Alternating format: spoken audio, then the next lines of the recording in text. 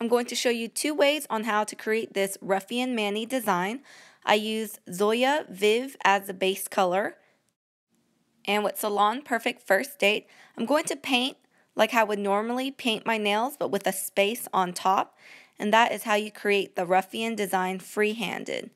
I'll apply a second coat to all my nails. And I prefer painting the freehand Ruffian design. Now, the second way to create the Ruffian design is using reinforcement labels, which can be purchased at the office department store. I cut a slit so that it fits on my finger, and make sure your nail polish is completely dry. And then you're just going to paint the top half carefully, trying to not get it onto my finger. And then you'll peel off while the nail polish is still wet. And I'll have to do a little bit of touch-up.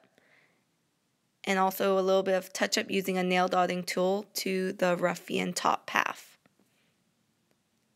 Apply your top coat to protect and seal your nails. Thanks so much for checking out my 2-way Ruffian tutorial. Please don't forget to comment, like, and subscribe, and check me out at thecraftyninja.com.